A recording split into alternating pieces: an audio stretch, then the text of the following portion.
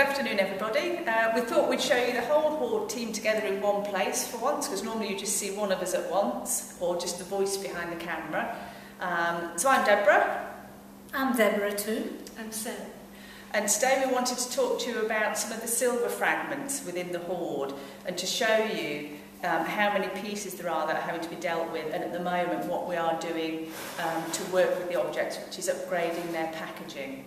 And also we thought we might show you what some of these fragments might be, because initially we thought it all might be part of a helmet, but obviously there are other objects that these fragments could fit onto. We've got the silver fragments out because we just wanted to show you and give you an idea of how many pieces there are in the Hoard, and they're quite a lot. And it ranges from, at the moment, one small piece in a bag to bags that contain many fragments in there. So at present, what the team is doing is giving each piece a very brief condition report, but then also upgrading the packing. This is what we mean by upgrading the packaging, really, and it's finding a solution that is both safe for the objects and visible for whoever will have to study these objects, because this division is still preliminary, is not definite. So one day somebody, our research panel, will have to really look at these foils, at the pattern and decoration, and try to group them. But so far this packaging allows us to transport and view these pieces quite safely. So what are these foils? What were they used for? Fortunately, we've got a number of experts helping us in that interpretation. One of them is Dave Roper, a replica maker, who reproduced this decoration on copper foil. This is actually the decoration from one of the Saturn Who helmet panels. But what were they used for? There's various interpretations, and there might be a variety of uses for them. One of them might be around the rim of a drinking horn or a vessel. There's a better picture of a vessel over there, and as you can see, you've got stamped foil around the rim. And it could even have been applied to vessels as small as these ones. Once again, this is the reconstruction of an Anglo-Saxon helmet, probably the same period of the Hoard, and it shows quite clearly the use of these patterned stamped foils.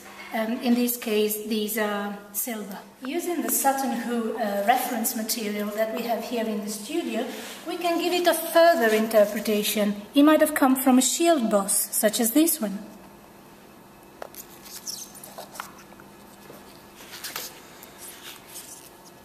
This picture shows a number of fragments that have been reassembled into a coherent pattern, and this is what we want to achieve at the end of our conservation. Try to piece all these fragments together to make a sensible pattern. Let's put one of the smaller fragments under the microscope here so we can see the pattern more clearly, and it looks like the top of a crested helmet. You can probably see that a little bit more clearly on the large monitor there.